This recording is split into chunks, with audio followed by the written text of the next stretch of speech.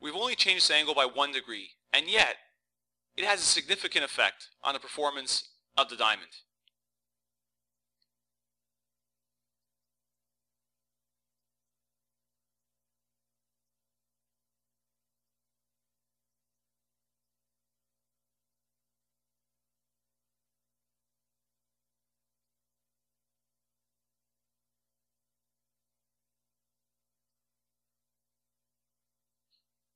Notice that for a good cut, some of the light is lost through the bottom of the diamond.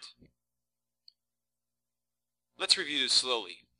Through the table, some of the light's reflected upwards.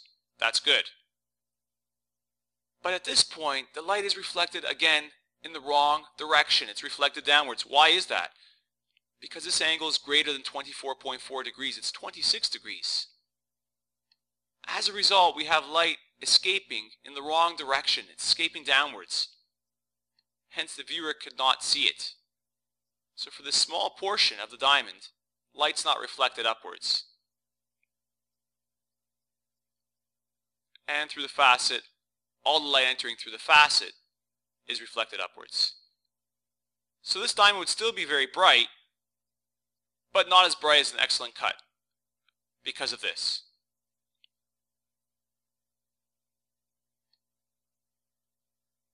This angle is much smaller than the previous angle, but also makes a good cut. Let's take a look.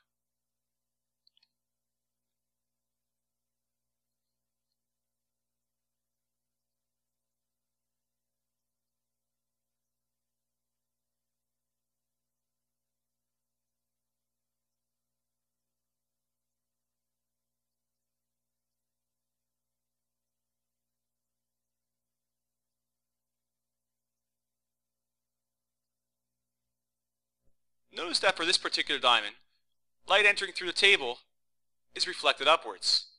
However, this time, light entering through the facet, some of the light entering through the facet reflected at an awkward angle, not towards the observer.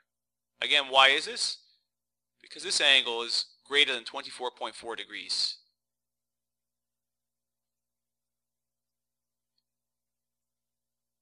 And so as a result, some of the light is lost. Again, the diamond would still appear bright, but because of this small amount of light being lost, it would not be as bright as an excellent cut.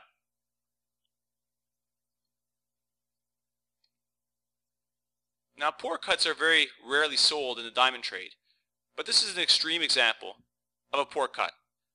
This angle here, the pavilion angle, is only 23 degrees, and immediately all the light entering through the table would be lost because this angle is less than 24.4 degrees.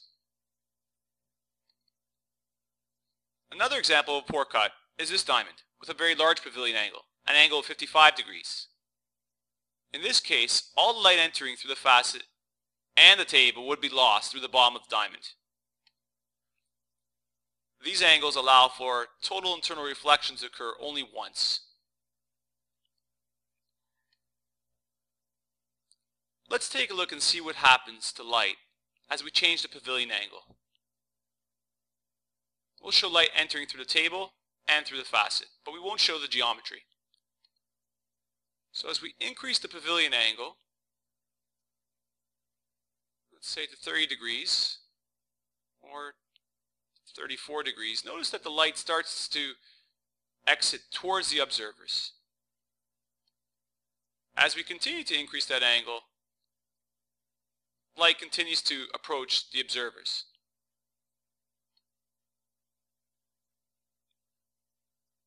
And then if that angle gets too large, we begin to lose light through the bottom of the diamond. Notice that as we did this, the brightness of this diamond changed. We'll do it one more time.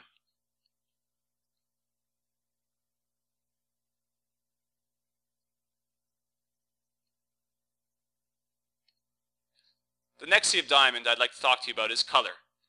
Some diamonds are not white or colorless and appear to have a yellow or brown shade. The more yellow or brown the diamond appears, the less valuable the diamond is. Letters are used to denote the color of a diamond, with D being the most valuable and colorless. Let's take a look.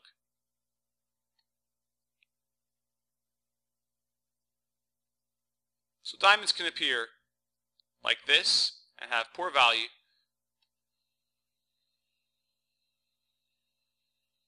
or like this and have high value.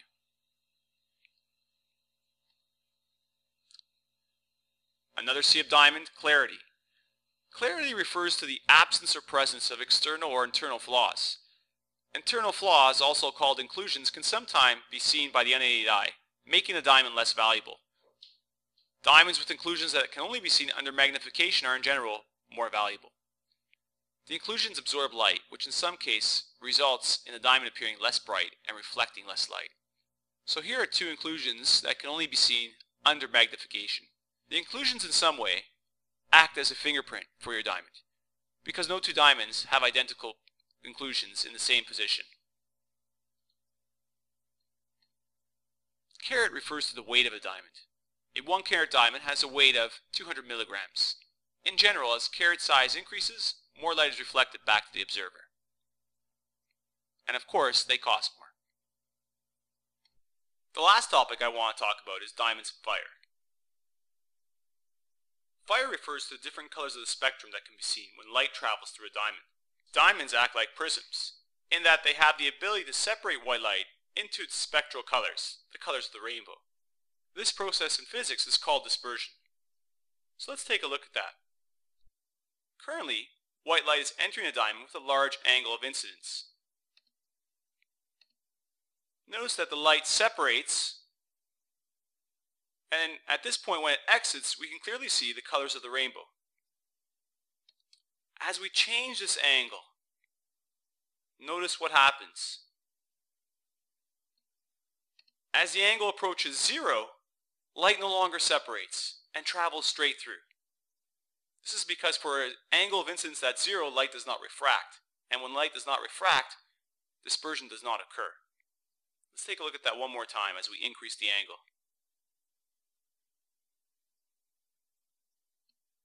So for a large angle of incidence, we get dispersion.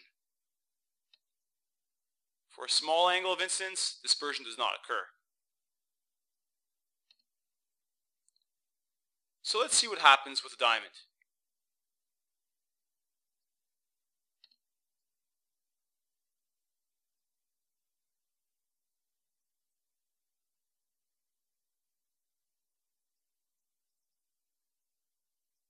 Notice that because initially, when light enters the table, it enters at an angle of incidence of 0, it doesn't separate into the spectral colors. Again, at this point, no separation occurs. Light's only reflecting. Same with this point. Again, light's only reflecting, therefore separation of colors cannot occur. But at this point, when light refracts, we begin to see the rainbow. Very little fire will be seen for light that follows this path. Now let's take a look and see what happens when light enters through the facet.